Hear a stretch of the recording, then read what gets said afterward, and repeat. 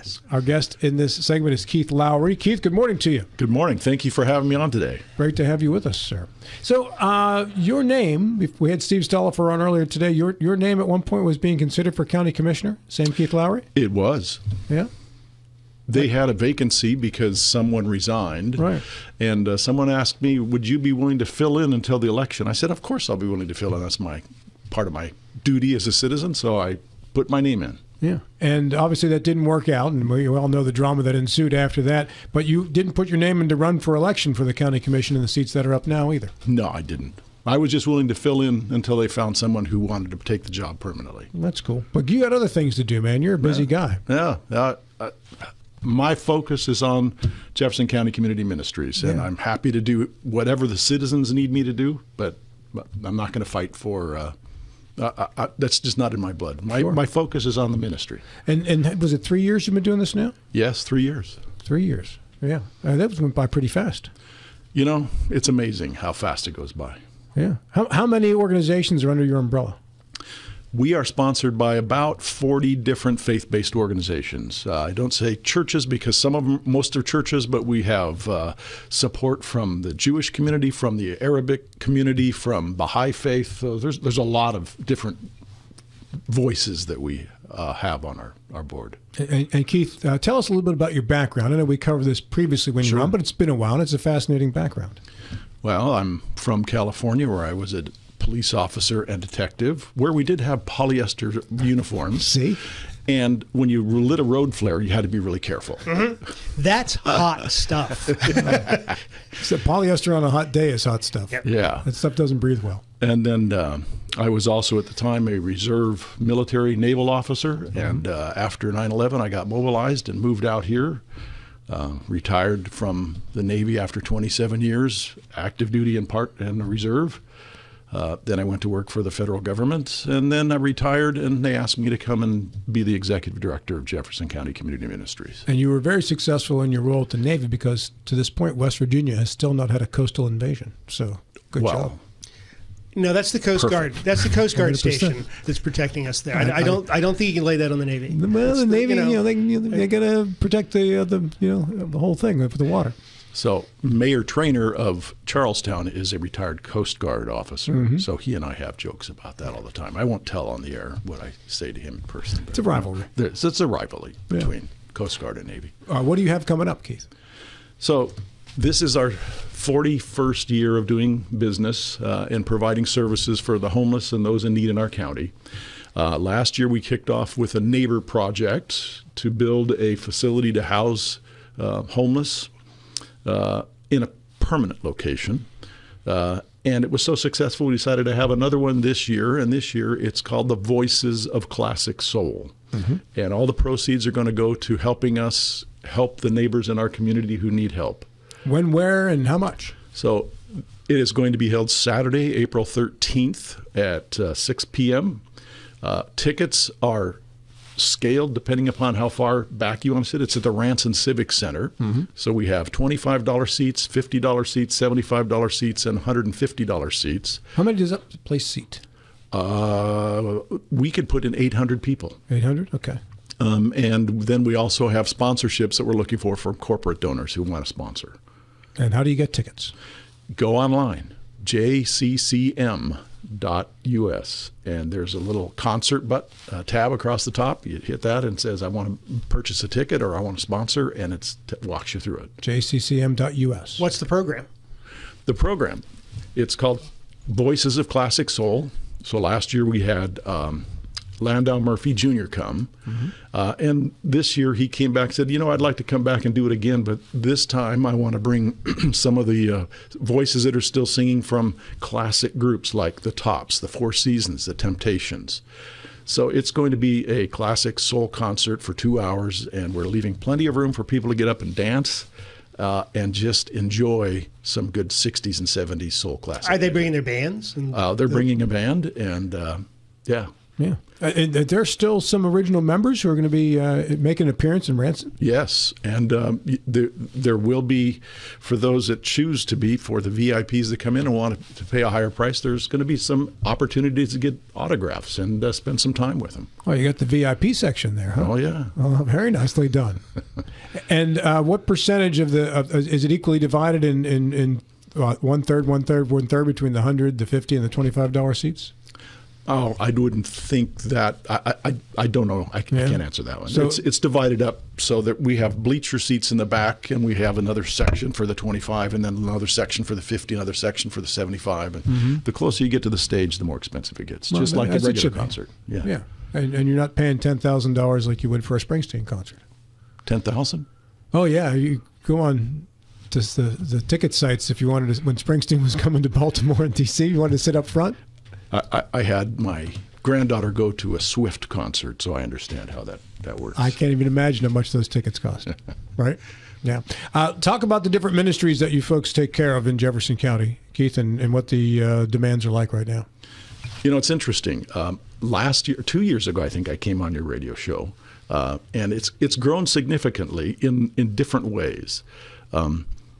We started out when I got there 3 years ago, we had about 1,800 clients coming through the door. This last year, we had over 4,500 clients coming through the door. Is that just because more people are aware of you, or has the need grown that drastically? I think it's both. People are becoming aware, and the need is growing. We did some calculations, some math, and basically we're serving about 8.8% of the population of Jefferson County. We have 2,000 families that we're serving.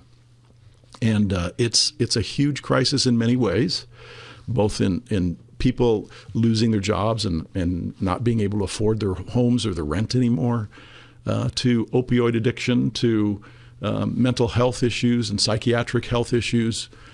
So one of the biggest things that we did this last year was we had a grant last year to start mental health counseling and psychiatric medication management. And that has taken off. Our counselor is seeing about 25, 30 people a month, and our psychiatric nurse practitioner is seeing about 6 to 10 people a month. And we're just bringing a lot of service to people, because really someone who's homeless has many things that are issues with them. It could be trauma, it could be abuse, it could be just mental issues. So what we try to do is find out what are the issues that you need to have solved, and we bring in the experts to help solve it so they can come back and be self-reliant and contributing citizens again. What's the typical vector by which people find you? We have people referred to us from our partners. We have about 70 different agencies that we're partnered with, including Catholic Charities, St. James Catholic Church, the shelters around the area. We also strongly work with law enforcement. So people come to us from many different ways. And then, for instance, about 4 months ago, there was a lady who was just walking down Chestnut Hill Road, if you know where that is. And it was in the middle of winter, and she was freezing. And one of the neighbors saw her and said, "Hey, what can I do?" And she said, "Well, I just got kicked out of my house by my abusive husband, and I have nowhere to go." So she immediately says, "Well, I know JCCM, give them a call." So she called, we picked her up, we got her taken care of, got her into a safe house, got her the counseling that she needed, got her a job, and now she's in her own apartment. She's got her kids back with her, and just moving right along. So there's lots of interesting things that we do. Very well networked. Yes. Yeah, so you said there was 40 different ministries? 40 different churches or faith-based groups that support us, yes. Okay, so that's financially they support you? Well, they support us financially, with volunteers, with food, with clothing, and then support us in many other ways. Do you get any grants from the state or federal? We, up until this last year, did not, but it wasn't because we didn't want to, it's because we didn't apply. We weren't ready. We had to kind of restructure and rebuild. So this last year, yes, we received one grant from the West Virginia Coalition to End Homelessness, and they are going to be providing thus the capability of providing a shelter and the ability to have peer counselors and have people work with people who are homeless all year round. Where heretofore our homeless shelter was from November to March. So beginning July 1st, we're really excited. We're going to be able to do this all year round. And somebody needs to be in the shelter as much when it's 100 degrees outside as they do when it's 5 degrees outside. Sure. So what were those folks doing the rest of the year? They were on their own because we didn't have the resources to take care of them. Was there any other options in the county? Nope.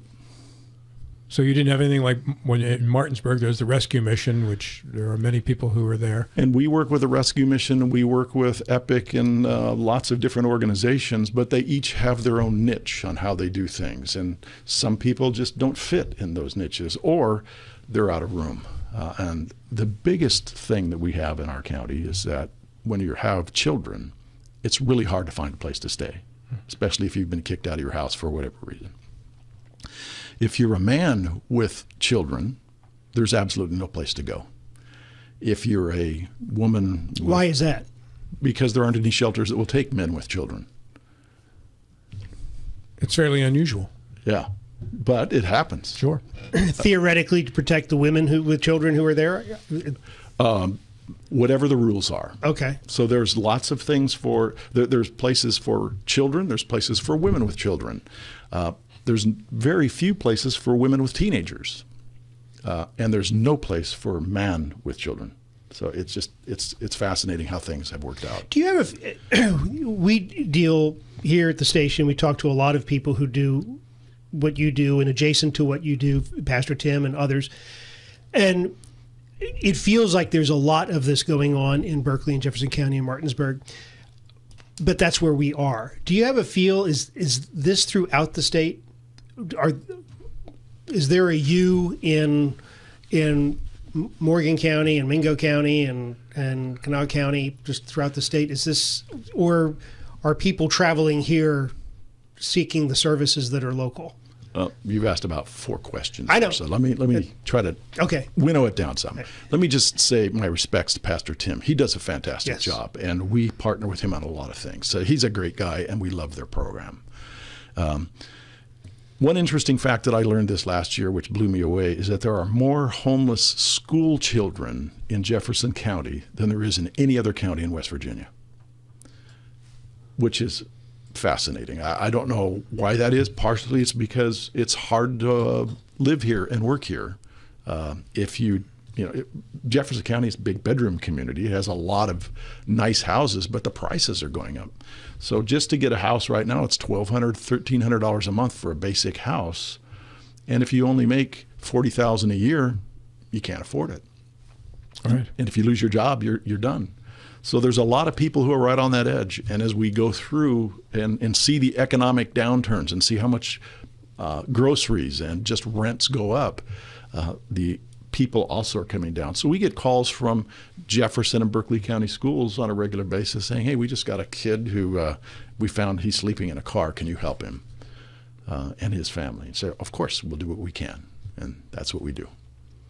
How many kids go through that, Keith? Any idea? I don't know. According to the federal statistics, there's somewhere between 700 and 1,000 children in Jefferson County who are defined as homeless. I see. And then there's how many kids? There's 9,000 students in Jefferson County? Something like that. Right. I'm not good on that. I want to go back to this theoretical kid. I mean, the example you used, the school calls and you've got this family. What do you do in that circumstance? Well, then we bring them in and we either meet with the parents or the parent. We immediately try to get them a motel room because there's no place for them to go. But there aren't a lot of motel rooms. There aren't. Last year we spent about $50,000 on motel rooms because there was no shelter to put people with children into. Now there are some, but they're very few, and there are none in Jefferson County. So we're it, and so we would go out of our way to make sure that they didn't have to stay out in the cold.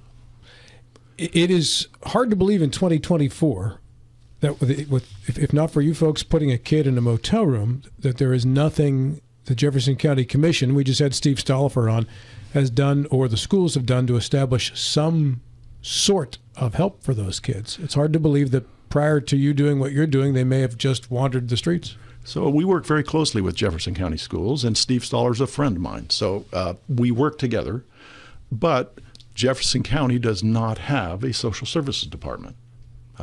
So they just don't have one.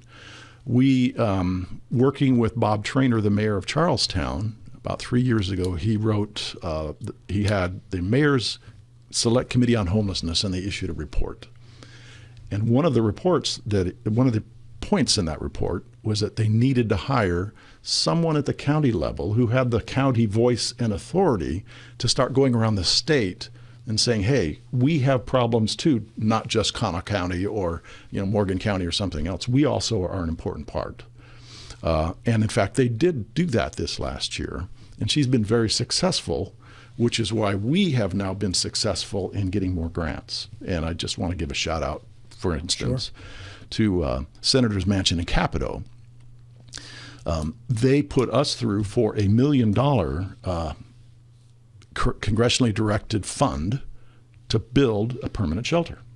So we're going to be building the permanent shelter this year. Well, that's great. How many beds do you anticipate? Well, we'll have 18 normal beds, but we're also going to be building a shelter for children, families with children. So it'll be like a little motel suite with 4 rooms, and we'll be able to handle 4 families. So that's our start, but it's going to be something that's brand new, and it's going to be fantastic. Like dormitory style living, basically? The adult shelter will be more or less, it's called trauma-informed design. Mm-hmm. So it's not shelter or dormitory. We don't want to make them feel like they're living in a prison or in boot camp or something. So they'll have their own little section. But the motel space for families with children will have their own little room with shower, toilet, sink, and beds. And then they'll have a communal food preparation area.